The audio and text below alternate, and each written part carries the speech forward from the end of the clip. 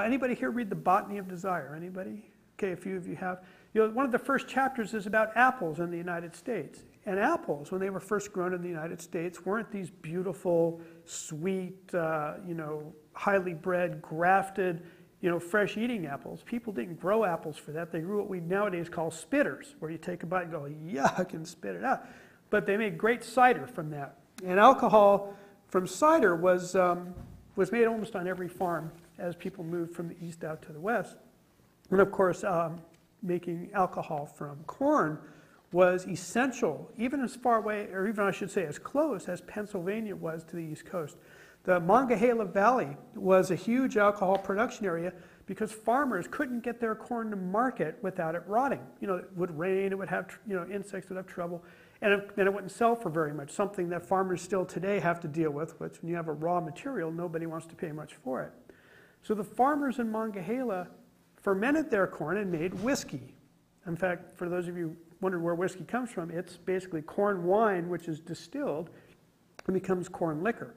So just like brandy is the distilled product from wine, whiskey is that from corn.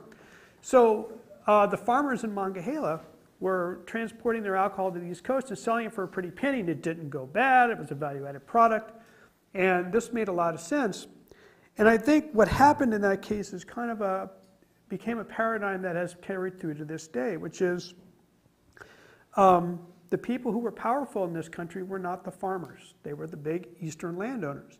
And when it came to paying for the Revolutionary War, the first proposal was a property tax, because suddenly these guys all had valuable property. It wasn't owned by the king anymore. Well, the big property owner said, screw that noise. We're not going to pay for it. Let's shove it off on the little people somehow. And so they put a sin tax, an excise tax, on alcohol instead. Well, the farmers in Monongahela said, no way, we didn't fight this revolution to get rid of the king and his unfair taxation, just to have you guys tax us. You pay it.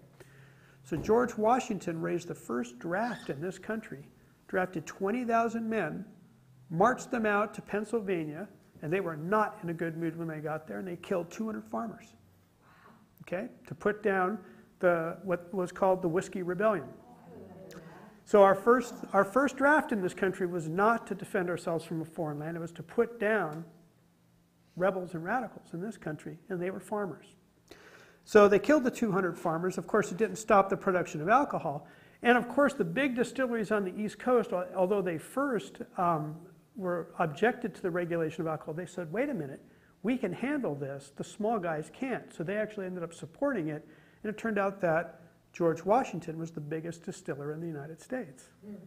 So he was using an army to go out and put down his personal competitive opponents, you know.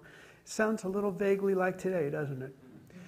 So what happened with all that? Well, basically the farmers found out that they, you know, couldn't do things in the open anymore, so they generally ran off their booze at night, and they became known as moonshiners. So the whole term moonshiners came from farmers paying off their land. And farmers have been paying off their land for a long time, making illicit alcohol, a tradition that has been carried through in different forms up till today with various other products. So, you know, these themes keep recurring over history, and you'll see a few more as we go along.